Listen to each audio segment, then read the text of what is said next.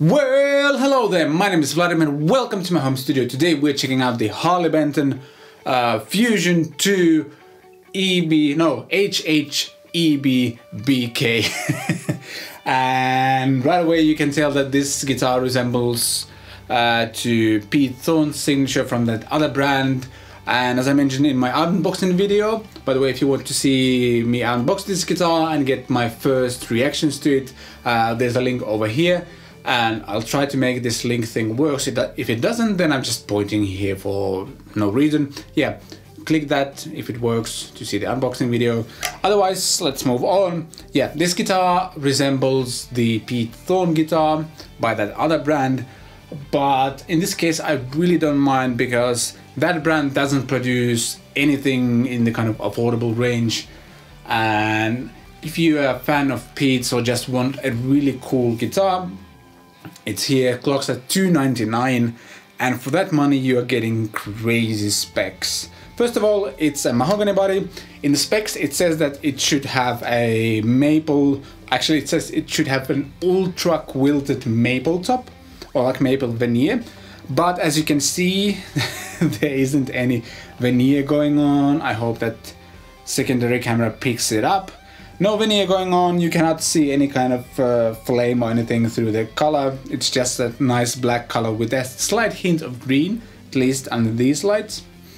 And the binding here is natural binding, so basically they tape off this edge, then they paint the back side, they paint the front side, and then when they take the tape off you get this result. I know this because I've done, well actually I haven't done exactly the similar thing, but I have built a guitar that has binding and you need to tape it off, and this is completely unrelated information, but yeah. So yeah, just mahogany body, maple neck, and as I mentioned on my unboxing video, this is ebony. Even though it looks pretty light, I guess I'm just used to ebony being really dark, but I don't mind. If they say it's ebony, I believe it's ebony. And hardware wise, the guitar is just really well spec'd. Wilkinson 2-point floating tremolo, which was set up really nicely. Let's see if this camera can kind of pick it up in any way. Maybe it can. It was set up really nicely and worked right away. I did mention in my unboxing video that the tremolo arm would wobble, so that would be like when you would kind of screw it in, it would kind of, there would be a clunky sound and it would move a little bit. But thanks to Patrick, I'm completely forgetting your last name, he mentioned that there might be a small screw that helps to solve that issue, and indeed over there is a small screw or like a slot for an hex key that allows you to tighten the arm, and now it works perfectly. So thanks for the tip, I would have probably missed that. And yeah, basically I've always been really impressed with Wilkinson hardware, and this is no exception. Then there's tone, volume, three-way pickup switch, there's a coil split switch, which we'll check out later. And then on this side of the guitar there are also unbranded locking tuners. Let's put them this way, like that, hope the camera will pick it up. Yeah, locking tuners as well. And on this particular guitar, the nut is pretty well done. The guitar, after playing it for a week, stays in tune pretty well. It does come with a wrong string set for me, but that's just a personal preference. The intonation was pretty good, and like I didn't give this guitar any kind of setup. I just unboxed it and I've been playing it ever since. And it stays in tune pretty well, and I think after playing it a little bit more it would probably stay in tune even better. And I really like the fact that when you get a tremolo like this you also get locking tuners, which really improves the tuning stability. And last but not least, comes with two Rosewell branded humbuckers. I honestly don't know much about these, but they seem to be in kind of medium output range. Not like super PAF style, but not like a heavy metal pickup either, so something in between. On the back side there's also a pretty nice kind of neck joint. It's not like most ergonomic neck joint ever, but it's pretty good. And I didn't have any trouble accessing the 22nd fret Speaking of frets, this comes with stainless steel frets, which is insane for this price range, and the frets seem to be pretty nicely done. The fret ends are pretty good, and I haven't been able to find any kind of rough spots yet. And as I said, I've been playing this guitar for a week. I haven't actually played the other guitars almost at all during that time, and yeah, just the overall quality of the guitar for $299 is something I'm not used to in a good way. Something that I do find a little bit funny is that this kind of cover backplate thing is recessed, but this isn't. And I guess if you can see that joint over there, maybe to save some money they decided not to kind of recess this. It doesn't bother me that much, especially on a guitar in this price range, but I just found it a little bit funny. The guitar also comes with this nice little bag of tools and the tremolo arm, and there's all the hex keys you need to adjust everything on the guitar, and also this kind of rod thing that you'll use to adjust the truss rod. So that's a nice little touch. To me, this guitar kind of represents the premium range of the Harley Benton guitars. I kind of wish it would come with a gig bag, because that would just add to the experience. I just always like when the guitar does come with its own gig bag. It's just a really nice touch. It doesn't cost the company a lot, but I know that Harley Benton is probably ordering all of the gig bags from some other place, which would mean that when the guitar would come in, they do the quality check to it, and then they would always need to kind of add a gig bag to that guitar, and that adds labor time and everything like that, and it would drive the prices up, and then less people will probably buy the guitars, and you know, that's how it goes basically. So when you are buying this guitar, just grab a Harley Benton or Thomann gig bag for 10, 15, 20 euros and you're good to go. So I just always think it would be a nice touch. Something that I found a little bit weird pretty early was the placement of the input jack. It's not in the way exactly, but kind of when you're plugging this in, the angle feels a little bit weird because it's pretty much pointing downwards instead of being somewhere over here. I'm not sure what was the design choice behind this. Maybe just they didn't want to drill through the wood over here, or this is too steep of a curve. So might be that. But otherwise, for the money, I don't have a lot of complaints. There's even a volute over here to kind of prevent neck breakage, and I like how they've shaped it. I don't know if I can show it properly, but like on some of the guitars, especially on LTDs or ESPs, the volute starts a bit too early for me. So when you are kind of playing a bar F chord, for example, the thumb is on the volute already, and that adds kind of additional pressure to my hand at least. And on this one, it's shaped nicely, which I really like. Alright, let's move on to the sounds part. We're going straight from the guitar into my Rev Dynamis over there, and from the Rev Dynamis we're going into the 2-Notes Torpedo Live, where I'm using the closed back 4x12 by Rev amplification. I'll scroll through all of the pickup options. So we'll start on the humbucker mode and on the bridge pickup.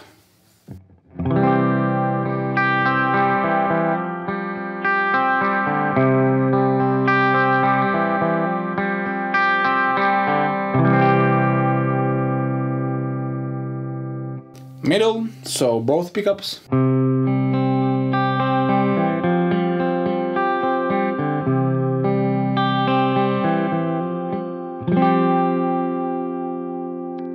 Neck.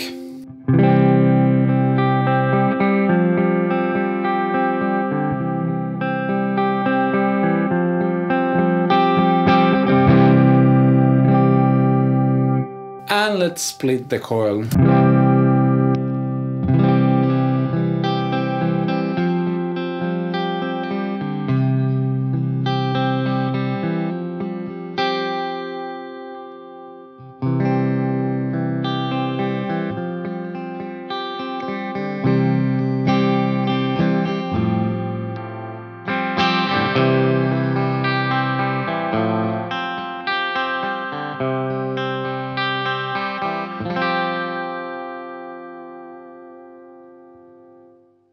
As you probably noticed right away, this is a fat sounding guitar.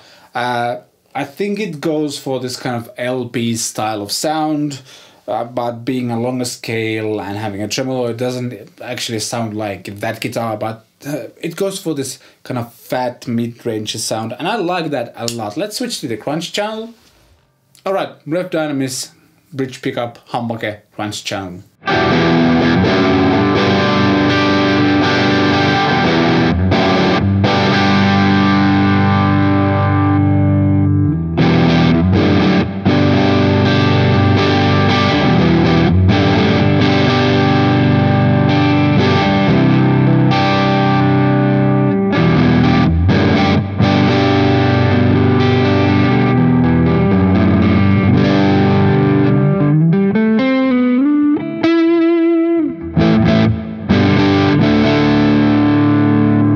And let's split the coil again.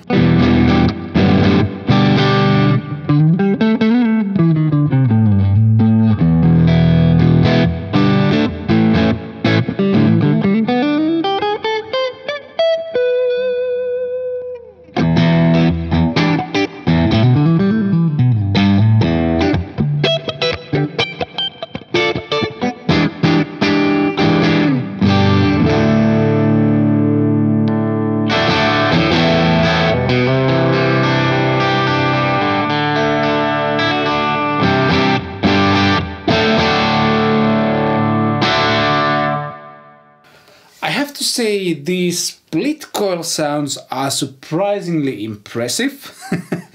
And I mean, what I mean by that is the fact that on many guitars where there's coil split, it's kind of a, I don't know, novelty, is that the word? Where it's there, but it's not really exciting or usable or anything like that. These sounds are good, like...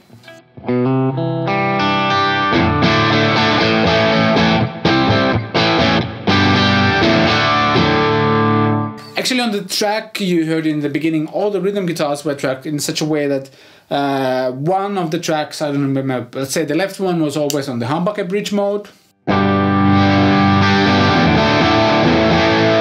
And when I would double track it on the other side, I would actually hit the coil split and just increase the gain on the amp and track the other side.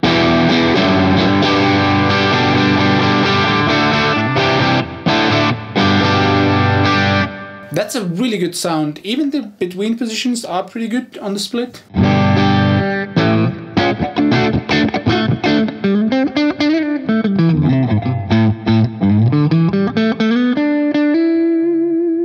To me, it actually resembles more of a kind of taily middle pickup sound than a Strat. If you are looking for kind of a Strat sounds, this is not the guitar for you. If you are looking for a kind of longest scale LP or tele style guitar, this is a thing you should get.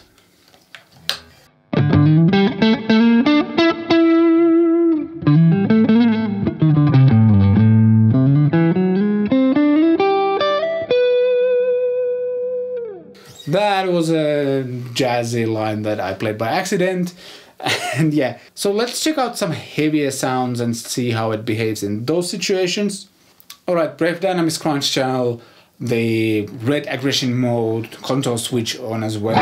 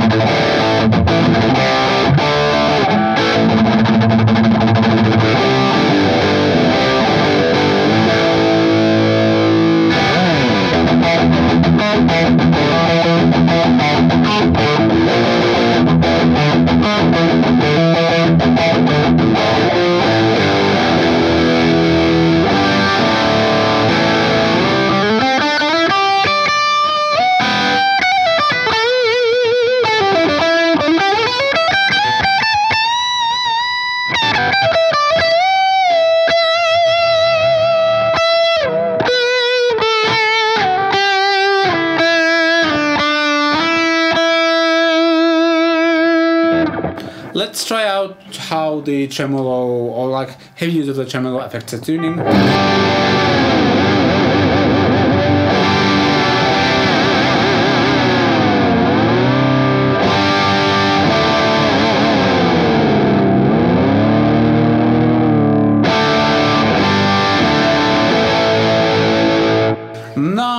perfect tune, but that's pretty impressive. I mean, add some graphite or like graphite pen, use the graphite pencil and it's in the nut slots and just kind of play this a little while and it probably will stay in tune.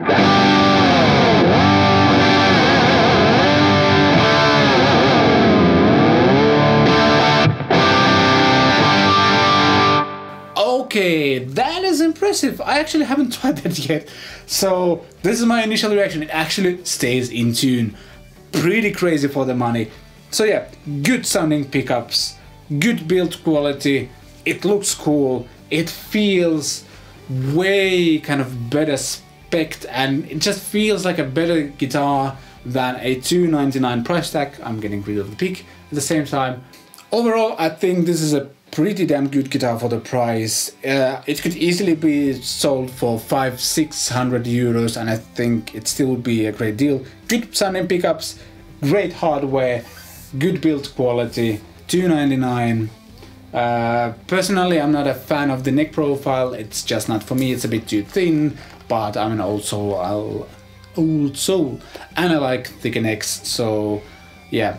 Otherwise, great guitar. Because of the neck profile, I'm not going to keep it, and I might be shopping for a new guitar at some place where this guitar comes from. Actually, when this video comes out, I might be at the Thomann store. More info on that later, or more info has been presented already, something like that, I don't know. If you like this video, please consider giving it a thumbs up, leave a comment down below, let me know what you think, ask any questions you might have. If you want to support what I do, get yourself a Catpic Studios t-shirt, links below in the description. And links to this guitar, by the way, in the description as well. And if you haven't subscribed yet, hit the subscribe button and the notification bell as well. Thanks for watching this video. I shall see you next time.